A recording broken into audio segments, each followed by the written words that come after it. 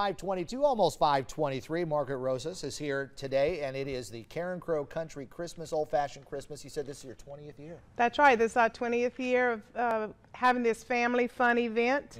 It's been a great success, and this year the Carencro Cultural District is bringing back the Friday night event with caroling by the French immersion students.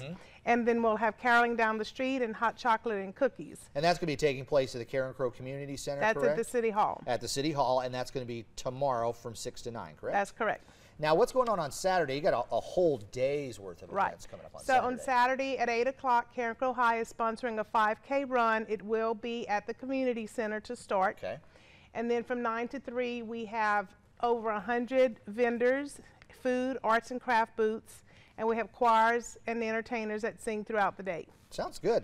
Now, you also are going to be asking for some donations for Toys for Tots? That's right. We've always had a little donation spot in the past, but this year we've decided to concentrate with Toys for Tots. Okay.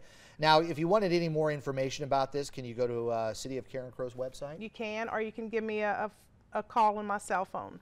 All right. Well, this is going through with the Carencro Business Association and the Cultural District. It's the Carencro Country Christmas, Old Fashioned Christmas, and also Carencro High School's in there for the 5K race. It's going to be on Saturday morning.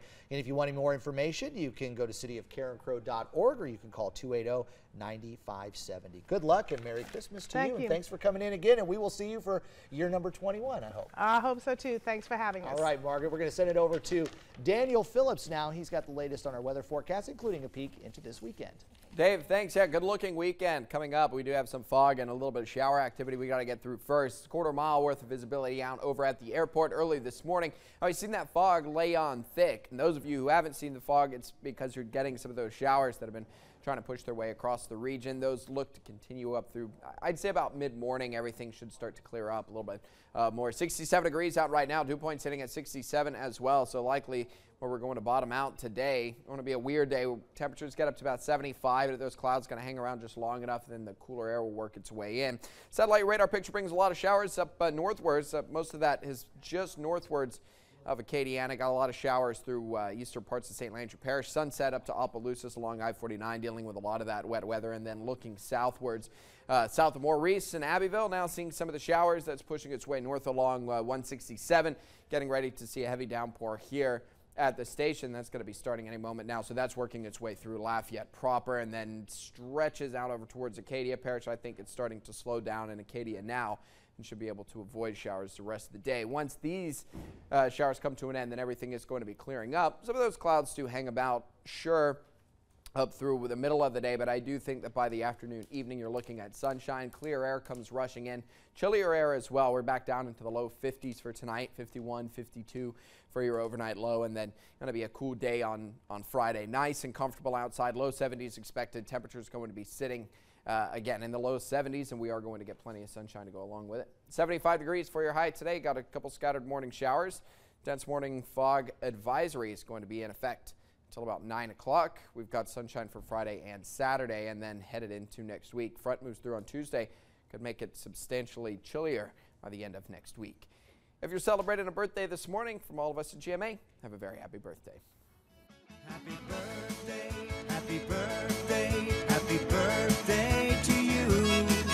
Happy birthday from GMA to you.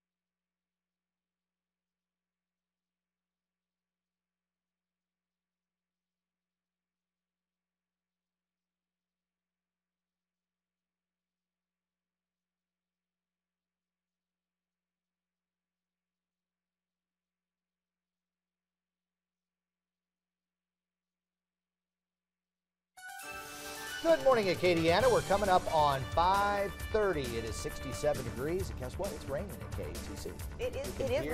We could hear the rain. Rain on the roof this morning, and you know what? Daniel was right. We don't tell them that Look very at it. often. There's that smug look once again.